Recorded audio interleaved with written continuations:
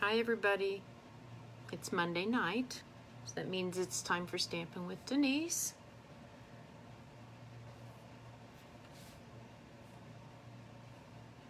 You know, I don't really like Mondays, because I like the weekend.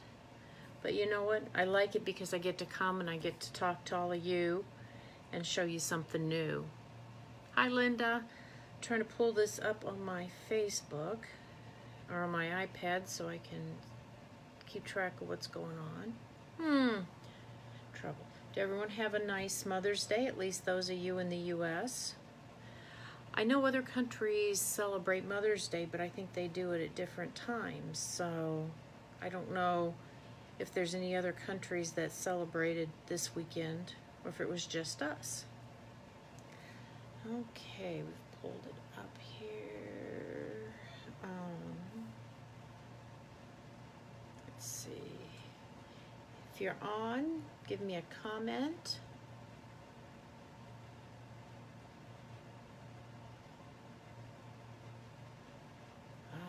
Well, that explains it. I'm not getting notified of when I go live because I had that turned off. I don't know why.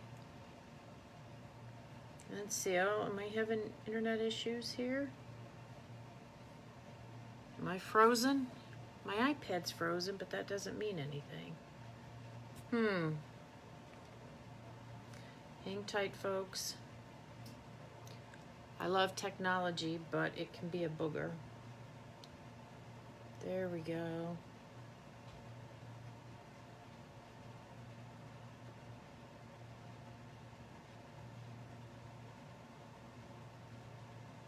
Okay. So, well, obviously I celebrated Mother's Day yesterday. Also, it was our wedding anniversary. It was our 35th wedding anniversary. So my husband and I, we had actually a nice quiet day at home. So it was a very pleasant weekend. I spent some time here in my craft room getting ready for today. I'm still working on getting ready for the new catalog and playing with a few of the things that are retiring, which is what I'm going to do tonight. I'm going to it's something I've been meaning to do, and time got away from me, and I'm like, I only have a couple more weeks. You know that the stuff in this catalog will be gone in about 1, 2, 3 weeks. I think it's the 4th when the new catalog goes live. Yeah, so we only have just about 3 weeks. So be sure to get it while you can. So this was the card we made last week, and remember, I give you a chance to win the card for sharing my video, and you need to comment below the video that you shared so I can send it to you.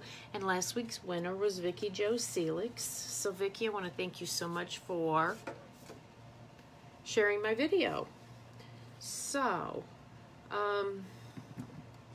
I have a fun card we're going to work on tonight. Going to work on making a shaker card. You know what? I'm going to put the camera up so it's pointing down, and we're going to get started, and you'll be able to see it much better. So let's get going here.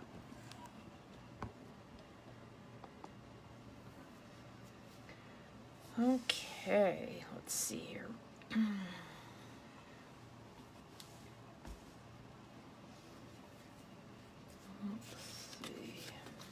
Okay, I'm getting my lighting squared away. There we go.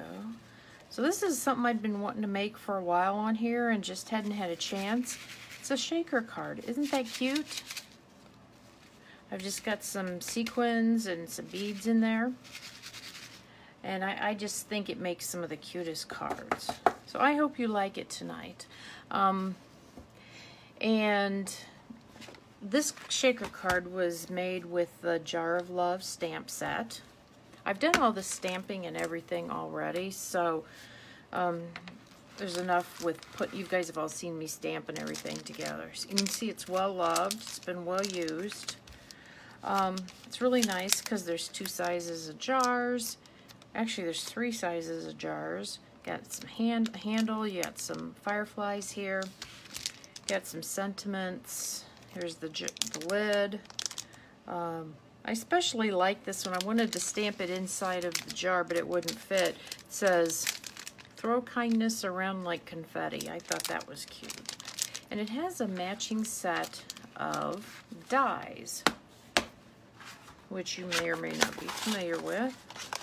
So these are packed up. Usually I store my dies on a magnetic sheet, but again, since it's retiring, so you know, you have the, like, so let's say this is the jar that I used for here, and then this is the die that cuts the window out.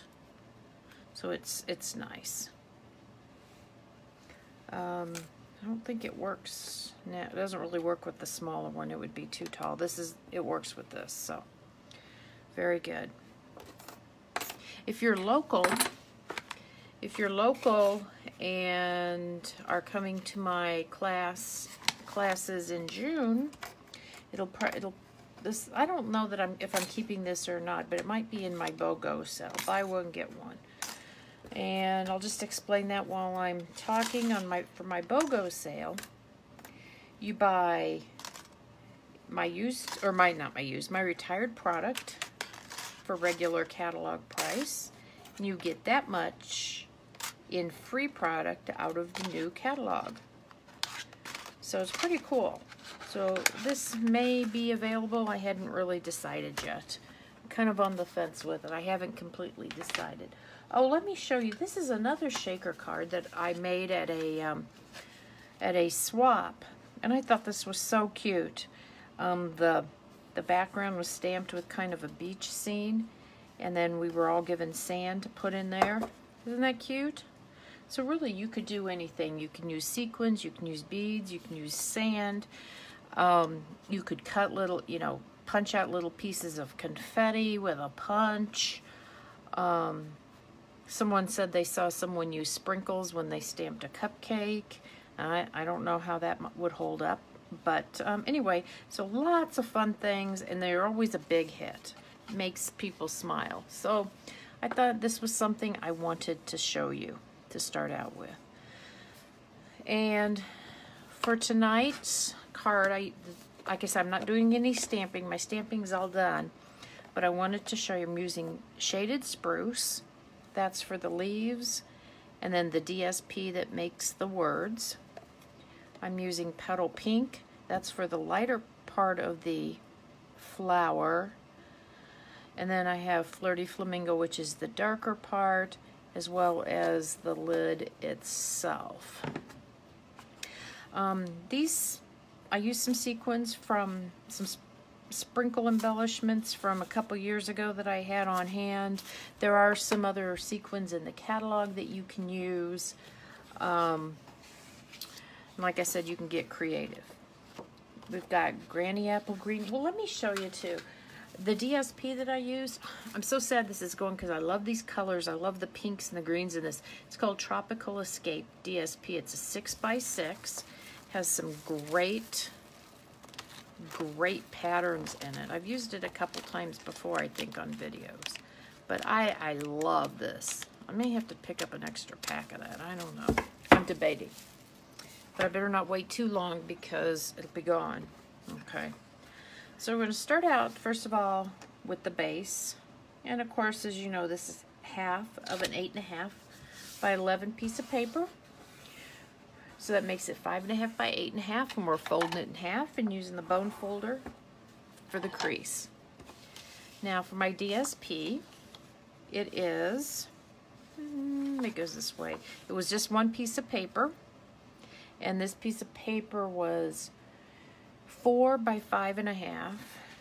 But then what I did was I just cut 2 inches off the bottom, and I'm going to flip it over, and it'll fit on there just right. So some people overlap them. I thought, make one a little bigger and have them overlap. I thought, why bother? The trick with this is just making sure that I get the adhesive on the right side of the paper. Have you ever done that where you were going to adhere some designer series paper or something down and you put your adhesive on the wrong side. Yep, been there, done that. So sometimes maybe your project doesn't turn out exactly.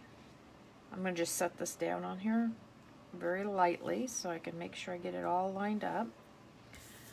So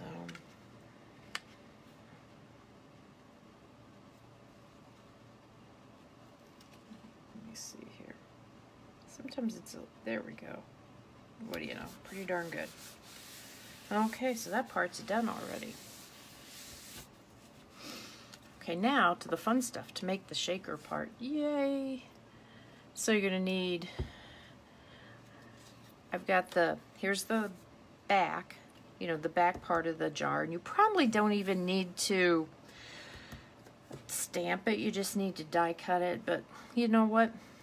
Why take chances? I went ahead and stamped it too. Then you stamp 2 of those, and then on one of them, which makes the front, you cut out, you use the other die to cut out your hole. Okay? And then I have a piece of window sheet. Did you know that we sell window sheet in our catalog? Yep. This is great. And I just used the die to cut it to make sure it fit. What we're going to do is I'm going to put some glue on there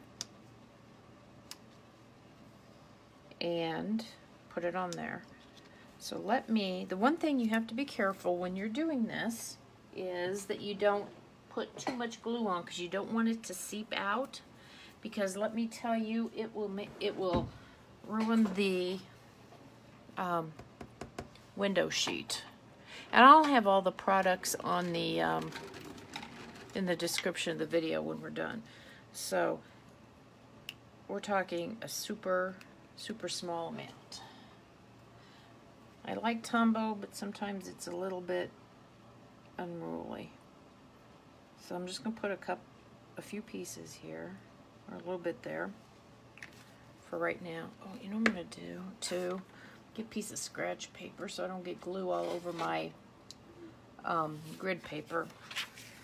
There we go. Because then I like doing that, then I can just throw it away. I'm just going to use a little Q-tip to spread the glue around. I mean, you can always, remember, you can always add more, but it's hard to take it away, and once you've got glue, okay, that looks pretty good. The other thing you want to do is try not to get glue on your hands, because it'll transfer onto here too. And I've got glue on my fingers, so we're going to try to not. Okay, it gives you just a second to get that laid down, get it lined up, and there you go. I'm going to tell you, less is more. Tombo's great, but you gotta be careful. Too much of Tombo is not a good thing. Okay, so I think that is really good. Okay, and put that away. And then, in our catalog, out of our catalog, you're going to use these foam adhesive strips. Okay, you're going to take a complete one out of the package, off the package. Hang on here. There we go.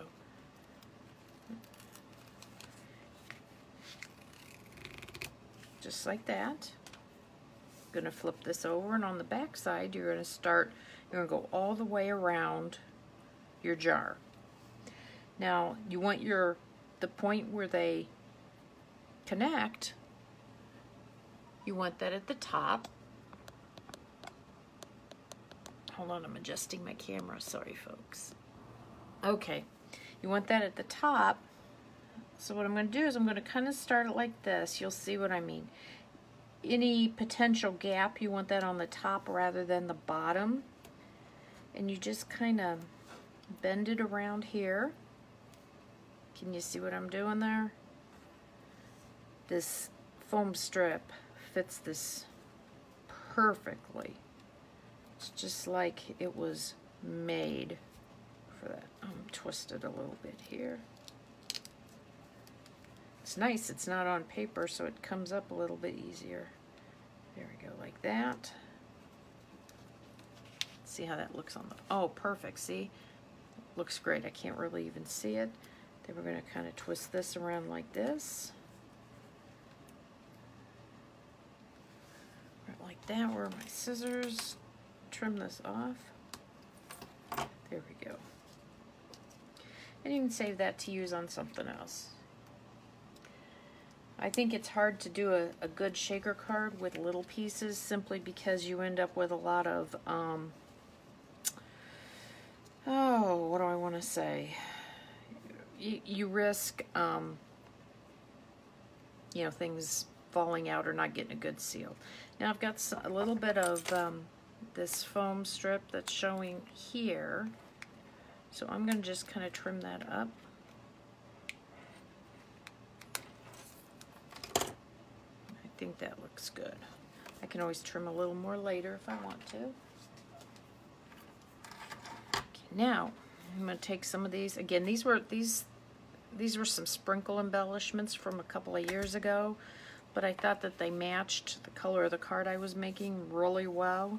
So I decided to go ahead and pull them out. I don't usually like, oh, you know what I want to do first? I want to take my strip off. I'm going to take my backing on my adhesive strip off. There we go. And I'm going to put those out of my way. Okay. I'm just putting in a few at a time. They like to, you know, they're static. They like to stick. If it gets really bad, you could use your embossing buddy to kind of get them unstuck from your fingers. That does work. I love this. I may have to make a few more of these before I get rid of my set. Okay, come on. I'm trying to get that one off the... There we go. Good grief. Static. There we go. We're going to stop with that.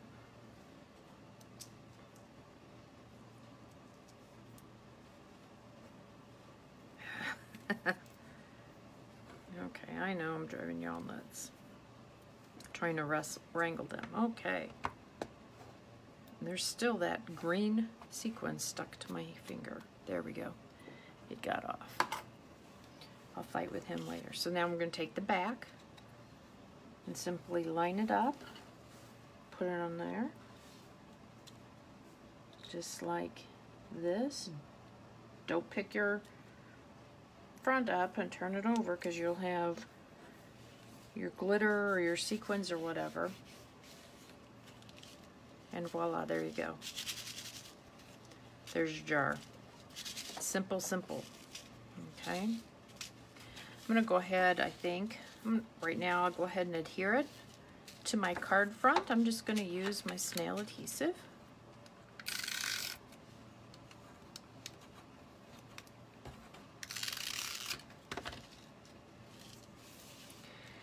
And let's see, let's put it right about there. I think that looks good. Okay. I die cut the word hooray. This uses shaded spruce. This is from the die set. Oh, it's out of the Occasions catalog and it's carrying over. And I don't remember the name of it right off the top of my head, but it has dies and a stamp set that goes with it. It's really nice, and then you use the double-sided adhesive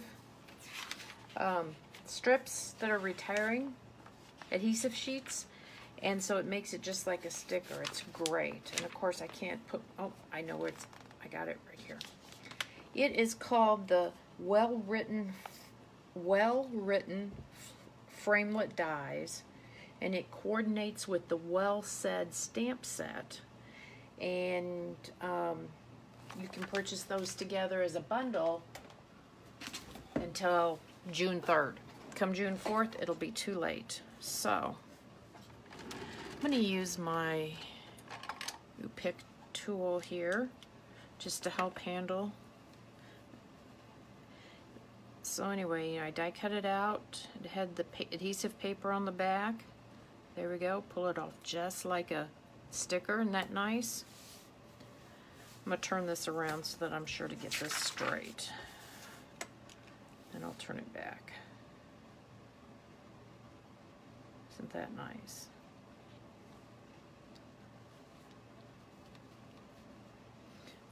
Okay, there we go. Now all I got to do is decorate my jar. I'm going to put the jar lid.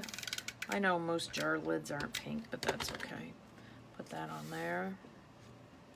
That stamp set also has a die stamp and a die cut to make a handle, which is really cute. Where did it go? Here it goes. So you've got a little handle. So that's a lot of fun. If you want to make it look like a jar with lightning bugs, that would be cute. Let me put that away. And then all I have to do is put together my little flower embellishment on our card. And I kind of, when I'm building stuff like these, especially when they're small, I usually just punch out something to build it on. This is a little big, so I'll make it a little bit smaller, just because then I can put it all on in one fell swoop. It's not pretty, but that works. That's just the way I like to do it. So I'm going to use glue dots just because I know they're going to hold well. I won't have to worry about fighting with snail or glue. Tombo has its place, but sometimes you're better off just foregoing the Tombo. I'm going to put another glue dot here in the middle. I'll show you what I'm going to do here. Okay. Whoops. I'm just going to kind of put one piece of greenery this way and one this way, I guess. Put the bigger flower here. See how nicely that goes together? And I'm going to use one more glue dot here, like this. And there you go. And I'm going to attach it with a glue dot. Normally I would want to put something like this on with dimensionals, but because I've already got some thickness to my card from my foam, I don't want to make it thicker because that'll make it even harder to mail. So now I've got this nice little back. I can kind of play with this, but I think I'm going to put it right like that. And look at that. There we go. Very own shaker card. There you go. I hope y'all like that. That really wasn't too hard. Now, of course, I had done the stamping and the die cutting and everything already, so that made it a little bit, go a little bit quicker. But, so if you like my card and you like my videos, please share them. And maybe next week you'll be the lucky winner of this card. Next week? No, it might be, yeah, probably next week will be the last week I'll be using any product out of the old catalog. That'll be on May 20th. So if there's something you'd like to see me use, make a card with, if I have it, I'd be glad to do it. Send me some suggestions or post them down below in this comment. The 27th is Memorial Day, and actually I'm going to be out of town, so I'm not going to do a live that day. And then when I come back after that, we'll use some new product, because that'll be the last day for the catalog. So please share my video, invite your friends to come watch my videos, even in the replay. You can share them until next Monday, just before my video. You guys, thank you so much for stopping by. I appreciate it, and we'll see y'all next week. Bye now. Have a great week, and get some stamping done. Bye now.